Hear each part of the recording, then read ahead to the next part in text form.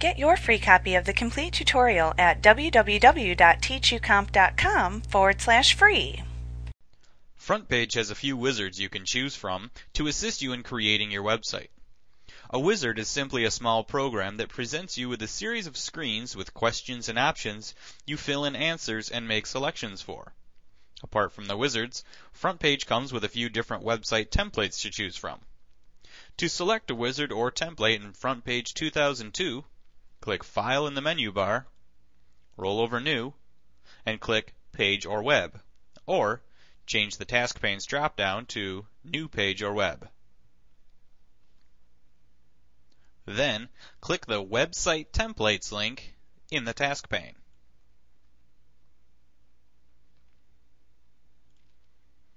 In FrontPage 2003, click File from the menu bar, and then click New, or change the task pane's drop-down to New.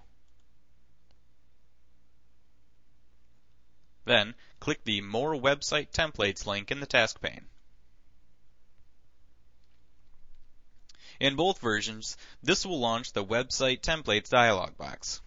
Here you can see the different website templates and wizards that are available to you. Simply double-click any of these wizards to run through them, or double-click a template to start working on the site. If you select one of the wizards, you will be presented with a new dialog box with back and next buttons that you can use to navigate through the wizard. To begin, simply click the Next button and you will be presented with your first question or set of options. After you select your options or answer the questions on each of the pages, you'll click the Next button. As you progress through the wizard, you may realize that you need to go back and change an answer. To do that, simply click the Back button. Then you can change whichever answer it is you need to change, and then click Next again to continue moving through the wizard.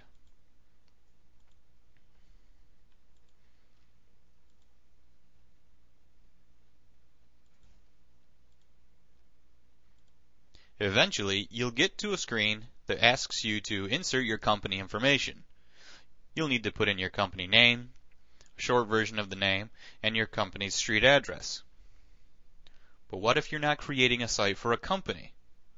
That's not really a big deal. This happens to be the Corporate Presence web wizard.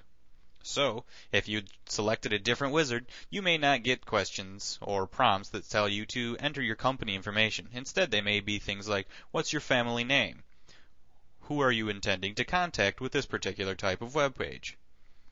Each wizard is designed to get only the information necessary for that type of website.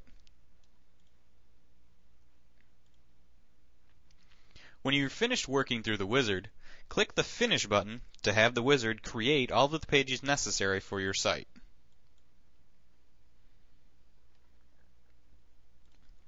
At that point, you'll simply need to fill in the content for the web pages that the wizard created for you.